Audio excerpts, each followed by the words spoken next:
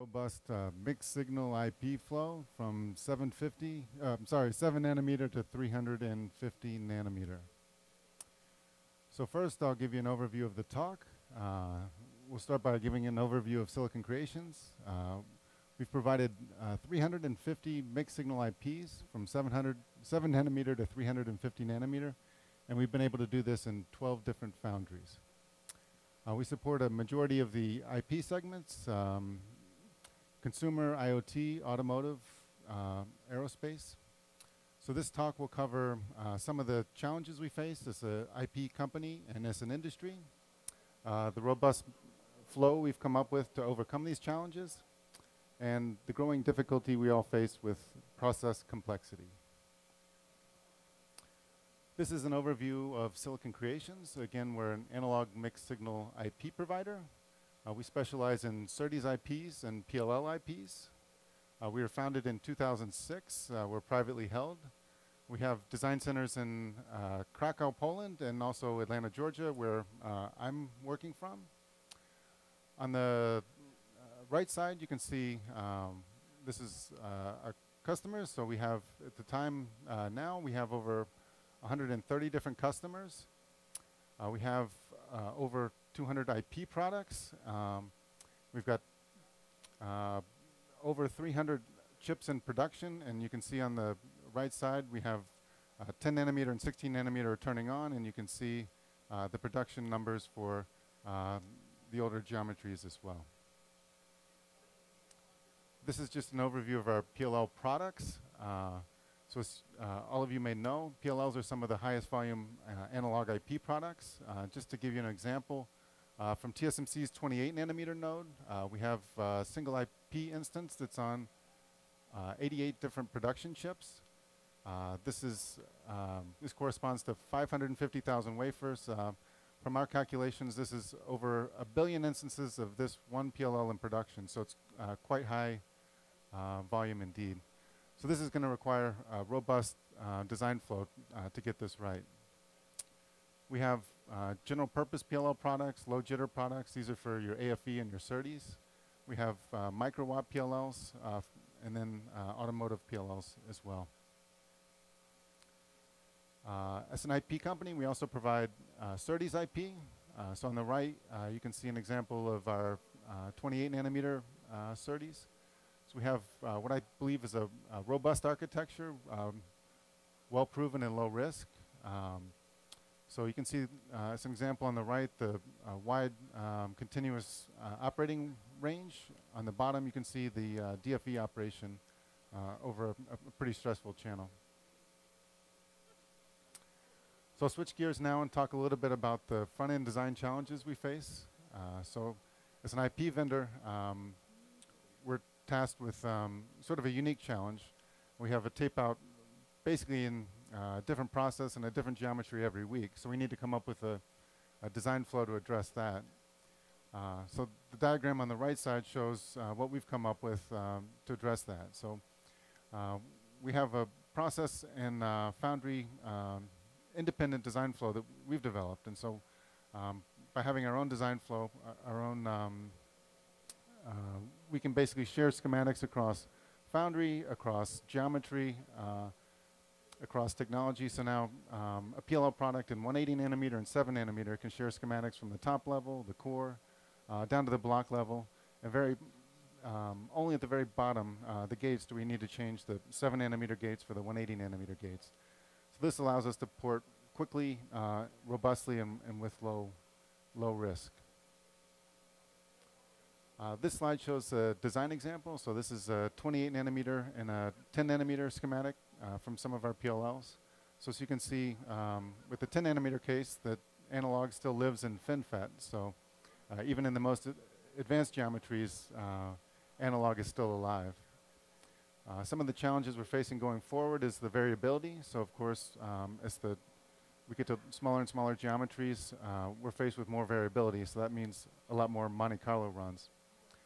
Another issue we face is the parasitics. So as the geometries get smaller and smaller, the parasitics become more important. So the schematic is deviating from the post layout reality. and I'll talk more about that as we go on. This slide shows a back-end example. So we have a front-end design flow that's meant to address the changing process and geometries. We have the same thing on the back end. So on the right, we can see an example layout from one of our 40 nanometer products and 180 nanometer products. So we developed a design kit that can scale with geometry and also produce a design that works across foundries. So this has really helped us to develop robust IP as the processes change, as the foundries change. In these next few slides, I'm going to talk a little bit about the process complexity and some of the challenges that this poses. So for the next 3 examples, I'm going to use a PLL that we have, same functional block from 7 nanometer all the way up to 180 nanometer. And we're going to use this same functional block to compare across different geometries. So as you can see on the graph on the right, this is the number of GDS layers. So again, same block diagram, same number of metals. You can see a 180 nanometer PLL has about 22 GDS layers. The geometry scale down, by the time we hit 7 nanometer, we're over 120 GDS layers. So you can see that a process is getting quite a bit more complex for the same analog mixed signal block. This is maybe not the most accurate way to compare processes, but one that we find interesting. So this is the relative design rule manual size. So we're kind of measuring the thickness of the design rule manual here. So for those of you that remember 350 nanometer design, we'll use that as a reference. So sort of as time goes by, you can see that the design rule manual in 7 nanometer is 18 times thicker than the 350 nanometer node. So the design rule manuals have gotten so thick, you have over 1,000 pages of design rules. It's not something that we can all read through. So this has made designing the back end quite a bit more complicated. The last measure we have in this talk for the process complexity is the DRC runtime. So here we're using the same PLL again, comparing the 180 nanometer to down to the 7 nanometer PLL. So you can see graph of the DRC runtime. So 180 nanometer is kind of fallen off the charts there at 1x, but then at the bottom, the 7 nanometer is also off the charts in the other direction. So we can see basically across these nodes, the DRC runtime's gone up over 400 times. So by the time you hit FinFET, your DRC runtime is 100x what it was for older geometries. It's just getting worse. So this has really caused a big explosion in the cost of developing advanced IPs. I think maybe counterbalancing this some is the work that the EDA companies are doing. So I think these guys are doing a lot of work to keep the runtime down, but of course it's getting quite bad. I'll switch gears here and talk a little bit about analog scaling. So there's some debate, does analog scale? So fortunately, we've got the same block diagram here across the different geometries, and we can do a little bit to compare. So taking the 180 nanometer as a relative area of 1, we can see how that scales versus geometry. So as you can see here, the PLL area, so this is sort of an example of mixed signal IP, and other mixed signals IPs scale the same way. So sort of by the time we get down to 10 and 7 nanometer, the area has shrunk by quite a bit. So it's roughly 1/10 of the area of a 180 nanometer PLL. But if we compare that to the digital scaling, of course, the digital scaling is scaling about 600 to 1, and at the same time, the analog is scaling 10 to 1. So I think as a mixed signal provider, we're doing our part to scale, but of course, we're not scaling as fast as the digital is scaling. This next slide, I'm trying to,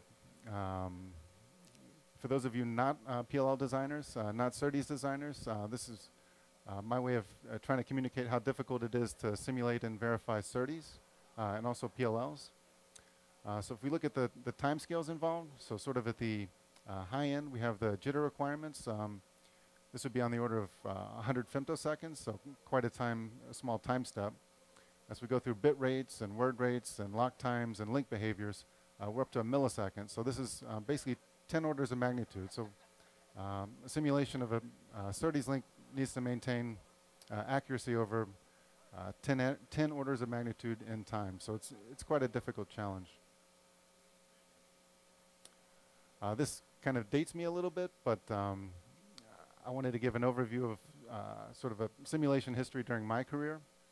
So I started in the late 90s, and as you can see here, I've got kind of a little table here which compares that. So kind of in the late 90s, simulating a PLL was a difficult kind of thing. So to make the simulation finish before tape out, we'd often preset the loop filter and run some other tricks. 3 weeks later, we'd have a lock simulation and we'd tape out. Sort of by 2001, things were a little bit better. The schematic simulation took about a week, so things were advancing. By 2006, maybe 3 days for a schematic lock simulation. By 2011, a few days for an extracted simulation, so we could now look at CC results. By 2017, if you're working in an older geometry such as 65 nanometer, you can just kick off a whole bunch of extracted simulations. The tools are good enough. You get the results in the morning. So things have definitely improved, but on the flip side, the RC is making things worse. And I'm going to now talk about some of the RC effects on the simulation time. This plot here shows the relative sheet resistance. So here I'm comparing just 40 nanometer down to 7 nanometer. So the geometries get smaller and smaller. Even the sheet resistance is going up. So this has a big impact on the accuracy. So basically the designs are being limited more and more by wire performance. So it's increasingly important to simulate not just CC extracted, but RC extracted. So we'll see what the effect is here. So this is a 28 nanometer example. So this is measuring relative simulation time for a VCO. So if we start with a schematic as a baseline, the schematic simulation is about a 1x simulation. If we move to a CC extracted simulation, that goes to about 2.5 times. By the time we get to an RC extracted simulation, we're over 20 times the simulation time of a schematic netlist. So simulators get better and better and better. The wires get worse and worse and worse. So really, we're not much better off. So one note, people are doing a lot of RC reduction. So a lot of the tools can do RC reduction. So this helps to bring the RC time down, but it's still adding cost. The figure here shows a SerDes stack. So for those of you familiar with the SerDes, we'll start at the bottom with the PMD. This is the driver, the receiver. The dash box here contains what's typically a mixed signal macro. This is the PMA. So if we look at the bottom here, a lot of this in the orange can be simulated in SPICE. So this is a mixed signal block. SPICE is appropriate. When we get to the green blocks, these are digital blocks, the PCS, the controller, and so on. But it's important to simulate basically the whole system and verify the whole system. So really, SPICE is not an appropriate tool. It's got to be Verilog. So what's needed to simulate the whole system is an accurate Verilog model or a really, really fast SPICE simulator. But Verilog is what we use.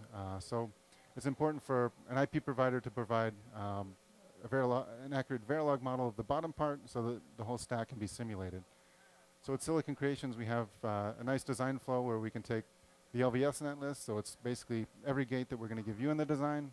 We netlist that. We make a Verilog D model. We capture a lot of the analog behavior with the difference equations and analog modules. So we can give you basically a gate level accurate model of the whole stack, mixed signal IP and all. Switching gears again, I'll talk a little bit about reliability. So with the reliability, this is becoming increasingly important, especially for automotive. So we use a mix of internal tools and external tools to make sure that the IP we deliver is reliable. So on the top right, we have a graphic here of our internal tools. So we have an internally developed flow that we've done, which does a really accurate electromigration flow. So we can quite accurately check our IP for electromigration. Variation analysis, this is also becoming quite important for mixed signal IP. So it's, people look for really high production numbers. It's quite important for IP to be verified with high sigma analysis. So the plot on the bottom shows the output of some of the high sigma analysis that we can do. Lastly, aging. Aging is of increasing importance to customers, but also increasingly better supported by foundries. So foundries these days are providing SPICE models, which incorporate aging models. So we're able to verify our circuits with the foundry aging models. Here I'll talk a little bit about automotive. So with mixed signal IP, there's historically been a set of deliverables, GDS, netlist, documentation, and so on. With automotive, there's even higher requirements for deliverables. So there's a lot of added views necessary. Some of these, I guess, design margin reports. So customers, automotive especially, are requiring design margin reports, design reliability reports. So these cover overvoltage, electromigration, IR drop, aging. This is an important deliverable as well. A safety manual, so if the IP is going to be integrated in a chip, we need a safety module even at the block level. There's also a FMEDA report, so this includes failure statistics for the IP as a whole and for each subblock and each subblock's function in the IP. To put it all together, we need a robust cross-checking flow, so if we're going to deliver robust IP for the user, we need to make sure that all the views interact and are compatible. So in the schematic here, we have delivered views. So we have a set of delivered views, and the blue blocks show the starting points. And then you can see all of the cross-checks necessary. So this is really important to develop consistent, reliable IP. So now I'll conclude. So I invite you to explore Silicon Creations IP. So you can find this at ChipEstimate.com. I'd also encourage you to come visit me. So we have a booth down the hall by TSMC. And then lastly, feel free to find me after the talk or by email. Thank you very much. Thank you so much, Jeff. And just as he said, that you can. I have the Silicon Creations website open on our demo station there, ready to go, so people could go check out all the IP available from Silicon Creations. I think we have someone doing that right now. Oh, okay, good. Well, I queued it up, ready to go. So thank you so much, and stick around for our next presentation.